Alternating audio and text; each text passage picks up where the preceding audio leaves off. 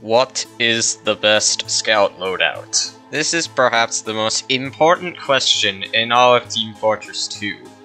And, of course, all the scout mains should know this. Especially I do. But then, my type of answer is different. Of course, you may think I would say something like the scout stock being the best scout primary, or hell, all stock being best. But it's not always like that. And so today, I would like to give out my overall thoughts on what I think is the best scout loadout. So we'll go through every single weapon and determine which is the best. So let's get right into it. And of course, there's nothing better to start than with the stock scout primary. And it's obvious, we know how useful it is, of course. But in case you don't know what it does, well, I'll explain. So, it's the only scout weapon that's got 6 shots, and it is lever action, which means it reloads where you press the lever. And overall, the weapon does deal pretty decent damage for a stock. And so in all, this is probably the best stock primary you can easily use. Now, a bit of a useful tip as well is that you should also remember to not always fire all 6 shots. So mainly, fire at least 5 shots and just keep 1 so you can reload faster, so you always have 1 shot. Anyway, let's now move on to the next one. Now, if there's any weapon that I say probably has mixed opinions, then I'd probably say it's Force of Nature. And there are several reasons why it has that kind of mixed opinions. So the first thing you obviously will notice is that you only get 2 shots before you have to reload. And reload time is often pretty slow, so you have to really be careful and aim properly. And if that weren't enough, this weapon also has knockback. Now, you may think that's okay, but sometimes it's not, and I'll explain. Now, the good part it has is that if you aim down, you can give yourself an extra jump. And combined with Atomizer's triple jump, you can pretty much have pretty good mobility. But that said, and do not take this lightly, it can also push back enemies, and when I said that you only get 2 shots, it means that your second shot is not going to do as much damage as your first shot. So in all, the Force of Nature isn't necessarily all that useful. Sure, you may find it useful in some circumstances, but by and large, I would just stick to stock, or the soda popper. Speaking of the soda popper, that's exactly what we're going to focus on right now. And I personally say it's a much better Force of Nature than the Force of Nature. So while it only has 2 shots like the Force of Nature, it still doesn't have that knockback. So in turn, you could do more damage with the soda popper than the Force of Nature at any constant range. And another thing is that it also comes with a hype function, which, while you think could be useful, I only really think it's more situational. So, meaning, only use it to get out of some situations, like if you're gonna try and plot an escape attempt. But the biggest advantage Soda Popper has over the Force of Nature is that it reloads maybe double faster than the Force of Nature. Because comparatively, the Force of Nature feels very sluggish to reload. So essentially, Soda Popper can pretty much be more suitable for faster paced combat. Overall, I would say the Soda Popper, while it isn't used that much, I'd say it does seem to be more useful than the Force of Nature. Sure, it doesn't have as many shots as the stock, but you can still effectively get some performance out of it. And I know I did a few times. So yeah, give it a try for once, will ya? Alright, Shortstop is honestly kind of a weird weapon for me now. I mean, sure, I have used it back when I was new, but I feel like it's kind of meh for me. Now, the good thing it does have is that it does have 4 shots, compared to Force Nature and Soda Popper having 2 shots. But then, all the shots don't really do, or have much like damage difference no matter what range you really have. And also, it comes with a shove feature, but I rarely ever use it, and even if you do get a hit with it, you still probably wouldn't even push them very far. But even if you did somehow get a kill, I'm pretty sure everyone would probably just be laughing at you. Though, actually now that I think about it, I would actually want to see kind of a frag movie involving the shortstop. That would honestly be pretty good to watch. But yeah, in all, shortstop just is kind of a strange weapon to use. I personally just probably wouldn't recommend it. Okay, I will be honest with you, the Babyface's Blaster is probably the weapon I barely ever use, and there is a reason for that. Now, the boost feature is kind of useful, but it's not very all-practical, and there are obvious reasons for that. So, first of all, mainly, if you get hit, your boost will reduce. And, of course, even if you get hit by just 1 damage, a good portion of your boost is just straight up gone. And then you just get slowed to a crawl. And also, for whatever reason, double jumping also reduces your boost by a good portion. So you're almost advised to just stay on the ground when using it, and that's not what I want for Scout. I want to use double jump without any consequences. But if you're all about kind of a simple running gunning format that doesn't involve jumping, then well, this might as well be for you. But otherwise, just don't use this, it's just that simple. Backscatter I also do not use very often, and again, it has several reasons why, and it just conflicts with the gameplay that I wanted to choose. So while it does have the ability to mini-crit if you're close enough and you shoot at their backside, but really, it compensates for that because it has less accuracy. And again, if you're doing long range, you may as well just stick to using something like a pistol or something. You know, if you're ever new to Scout, this is probably not a good weapon for you, unless you're planning on playing specific maps. Alright, now we're moving on to the secondaries, starting with the stock pistol. Now, in all, I think that the stock pistol is actually pretty useful, even if you're new to the game. And while it is useful, it also kinda is pretty boring. I mean, it doesn't really have anything really special or anything. It's just there, and not many people really use it. Alright, now for something a bit more useful, the Mad Milk. I would say this and the Pretty Boy's Pocket Pistol are my two preferred Scout secondaries. And the Mad Milk really does come with a lot of utility, since when you hit an enemy that's covered in it, you'll regenerate health, which can pretty much count as a lifesaver for you and your teammates.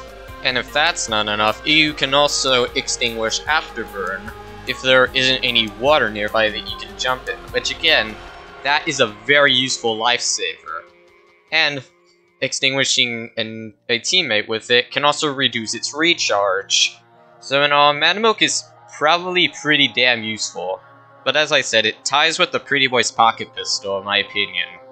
Okay, now, unless you kinda plan doing something gimmicky, or doing some interesting combos with other bleeding weapons, I would say the Flying Guillotine's probably not a very convenient option.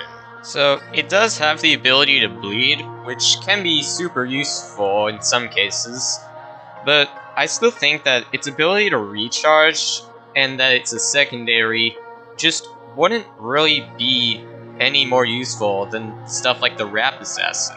Though, you could theoretically try to make it recharge faster if you get it to hit at farther range, but you have to kind of track your shot to actually get it to hit, which is kind of tricky to do because it is a projectile weapon slash throwable. Even if you like trying gimmicky loadouts, you don't even need to use the guillotine, as simple as that. Try something like the Rap Assassin instead, which is melee. Now, I do seem to have kind of a kind heart toward people that use the Pretty Boy's Pocket Pistol. And as I stated previously, it is probably tied with the Mad Milk in terms of being the best Scout secondary. So, I'd say they're both useful in their own rights. Now, the good advantage that it does is that it heals each shot, so you can definitely use this if you're in a bit of a pinch, and especially when you're using certain forms of playstyles. Now, of all of the three Scout pistols, I would probably just say that Winger is probably the weakest in my opinion. So now, don't get me wrong, it does have a damage buff, and you can also jump higher with it, but what's the point of that when you only get 5 shots per mag? Now, I get it's a pistol, and you're supposed to have it as a secondary to kind of switch to instead of reloading your primary, but 5 shots for a semi-auto pistol? No, I would rather just use a revolver instead. Like, no thank you. I mean, it's like if you fight in World War II, and at the time that fighting was different. So meaning you have rifles like the M1 Garand, which only held 8 rounds, but then other weapons like the Thompson, which have like 30 rounds per mag. And of course, if you're like me, who would need high enough capacity, if I were in that kind of scenario, I would just choose the Thompson, even if it shoots a pistol caliber. And of course, the Winger is literally that kind of scenario that I mentioned before. So yeah, you know, I would just not really recommend this one. Okay, I've pretty much got nothing on the Bonk Atomic Punch. Well, I mean, it can give you invincibility, but if you get hit, you just slow down after it expires, so... yeah, I got nothing on it, fuck it. Except, well, I did use it a few times to distract sentries, but that's all I've pretty much used it for. Now, I'll say right now that Critical does have some of its uses. Yeah, it's not actually that bad, it's kinda meh, just like the stock pistol. So now, while it does have that mark for death thing after the ability expires, and also has the effect if you miss, if you actually have good aim, you won't get the mark for death while under the effect of the Critical. But of course, if it runs out, you gotta be careful for the extra 2 seconds. So yeah, in all, Critical isn't actually very terrible. I mean, I still would just choose the pocket pistol, but I could maybe just try using it again for some type of plays. Alright, let's get this straight. Unless you're new to the game, there is no reason that you should be using the stock bat. I mean, sure, it's got the cool Bat Saber reskin, but literally that's all there is. There's no real need for it. Just use something else. Okay, it is a little bit hard for me to determine how good Atomizer is. I mean, sure, it's got the cool triple jump and all that, and you can crit if you airborne hit an enemy, but there are some, like some downsides with this. And the one that mainly I have with is that trying to hit an airborne enemy, or at least trying to hit an enemy while airborne, is really tough. I mean, you know how easy it is to get a crit in Minecraft, right? You hit an enemy while you're falling, not jumping. But really, that is like really easy compared to Atomizer's air crit.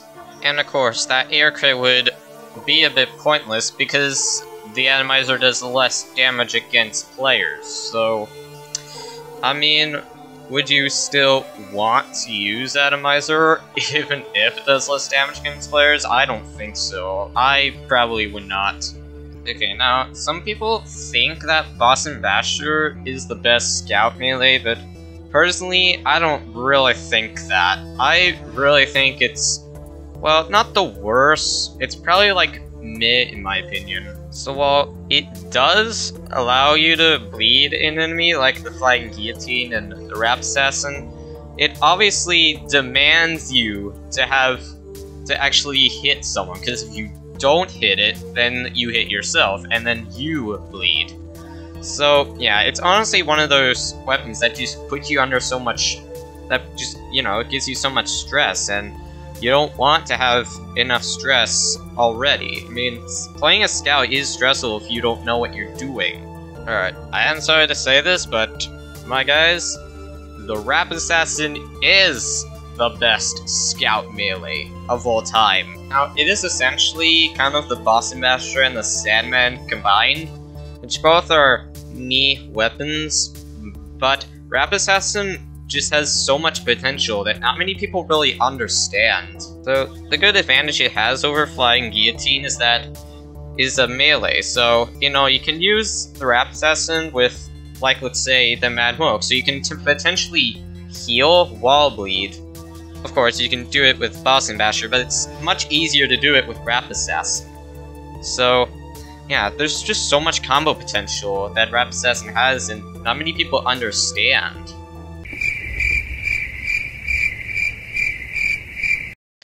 I don't want to talk about this one, but I'll say, if you still use Sandman in 2023, you're fucking stupid. I'm sorry.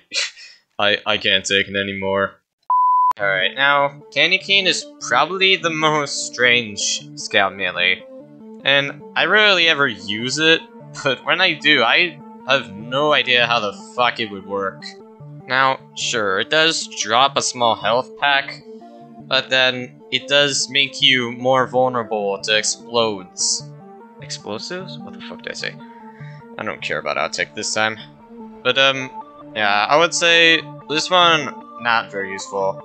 Unless you don't rage at dying to the direct hit. In which case, you must be the most calm player ever.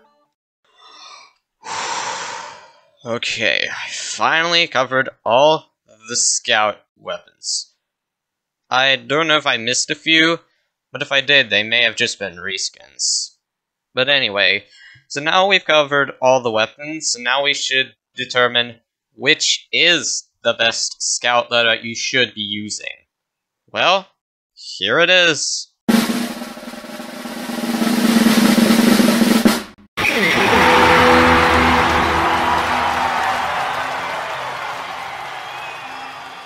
That's what I'm talking about! Well, there you go. That is the best scout weapon loadout ever in Team Fortress 2. Yeah, this is a pretty long video to make. It took me like, I don't know, an hour or something? 1 or 2 hours? I don't know the time. But, yeah, this is a pretty good video I've made. And I hope you all found this pretty useful and, learned something new. But anyway, guys, that's gonna do for today's video. If you enjoyed it, be sure to give the video a like. And, if you're new to the channel, be sure to subscribe. And also ring the bell to get more videos like this in the future. See y'all. Oh, they're not. Get fucked, bro. They're not even here. They're not even here. What the heck? Oh my god, what the? Hey, you wanna see something? No, right. Are they in our intel? Are they in our intel? Wait, they're in our intel. You wanna see something? Oh my jeez.